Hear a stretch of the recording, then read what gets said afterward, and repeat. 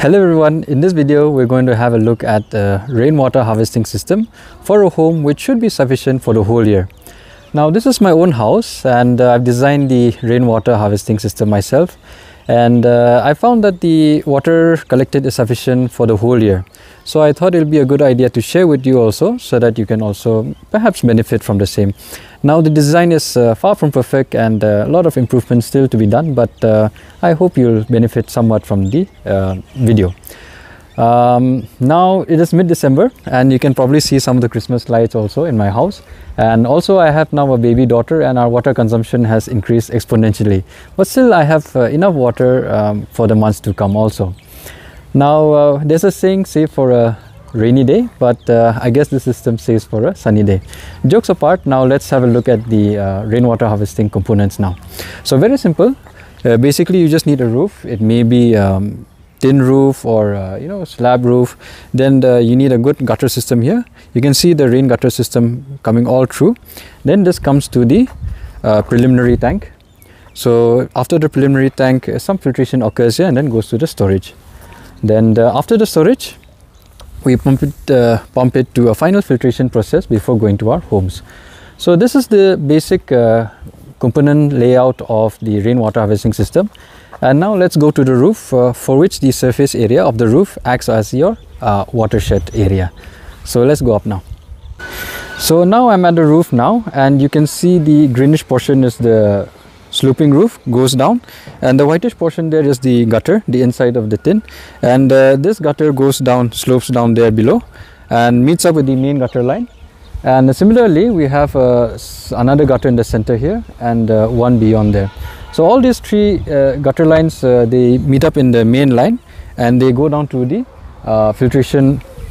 preliminary filtration tank and goes down to the storage. Now to determine how much rainwater you'll be able to collect, I'll try to make a simple explanation using basic mathematics. So for example, in my house, if you go through Google Earth, my area here will be 50 feet into 50 feet, comes to an area of 2,500 square feet. Metric units comes to around 232 square meters. And I had mentioned in my earlier video on the watershed development that for the northeastern region we can assume a safe annual rainfall of 1000 millimeters per year. So if we multiply 232 square meters into 1000 millimeters, so this gives us a volume of 232 cubic meters or 232 liters of water. So this is a lot of water for my house, and assuming 10% of loss also, you still get around 2 lakh liters of water which you can collect. If you divide this by the whole year 365, you will still get more than 500 liters a day. So this should be sufficient for your whole house. And since my roof area is quite decent, so even if there's a slight drizzle, as you can see in the pop-up video, I'm able to collect a decent amount of rainwater. So now let's go down to the preliminary filter tank and check out the tank there. This is the preliminary filtration tank, and this has two chambers. The first chamber has a combination of bricks and charcoal, and the second chamber is a simple settling basin. This is a very toned down version of the filtration system designed by my father, and you can check out the video if you like. Now after the basic filtration, this comes down to the storage tank here, or the cistern. So the dimension of this one is around 21 feet into 30 feet with a depth of 11 feet. So this gives us a volume of around 196 cubic meters or 196 liters of water. So this is just short of 2 lakhs liters of water, sufficient for your house. Now the tank has been divided into two parts. 2/3 is meant for winter and 1/3 is for summer. Now you can also have a look at the winter stock now. This is full even though it's December.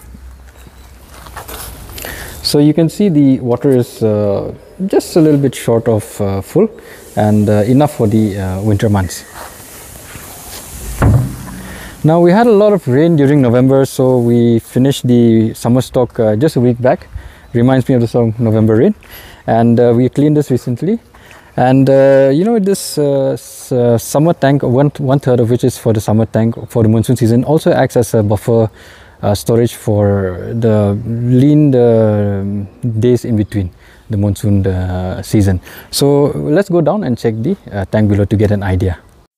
I'm inside the tank now of the summer cistern, and you can see it's not a small tank.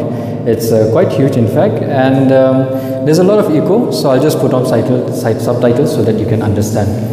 Now the one behind me is for the winter stock as mentioned, and in fact this is double the size of this, so you can imagine how much water it's holding, and this is almost full of water.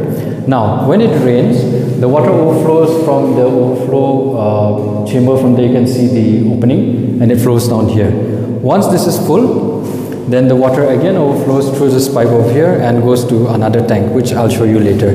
Now you can see and appreciate the dimensions of this tank. It's not a it's not a small tank, and the volume of water collected here even for summer is also huge. You can imagine the double size of this behind me. Now when you put the pipe, you don't put the pipe all the way bottom. You leave a gap of around 1 feet preferably, so that you don't pull out whatever dirt might have settled below. So this is left like this, and then later on we clean this up, maybe once a year or twice a year like that, as per the siltation here. So I hope you've understood and you can appreciate the effort gone in the construction of the cisterns here. So now let's have a look on top of the overflow. Now once the water overflows from the summer stock, that comes to this tank over here, and you can see this is also full of water, and this water we can use for any emergency purposes, or for our kitchen garden over here, for the lawn, and this has an additional purpose again for the really dry months. Now let's have a look at the filtration process before going to the house. Now before consuming the water for our house, from the storage tank we pump the water through a simple filtration tank. Now here I've used a 300 liter syntax, and at the very bottom I have gravel.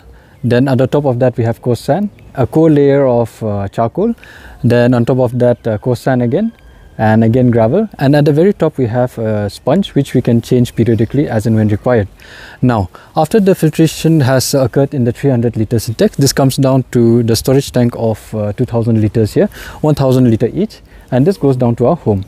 You may have noticed here, for pumping I use the 1-inch pipe, and for outlet I use the 2-inch pipe here, so that the system doesn't get clogged up or overflow from the top.